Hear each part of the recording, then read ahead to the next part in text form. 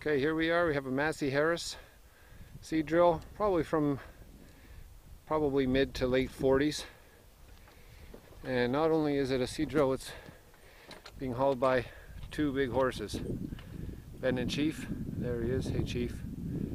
Nice day. We're I think the 14th of May, and we're getting some seeding done here. It's in Sunnyside, New Brunswick. There's Bernard over there at the truck. Couldn't do it without Bernard. Here's the farm around. There's the field.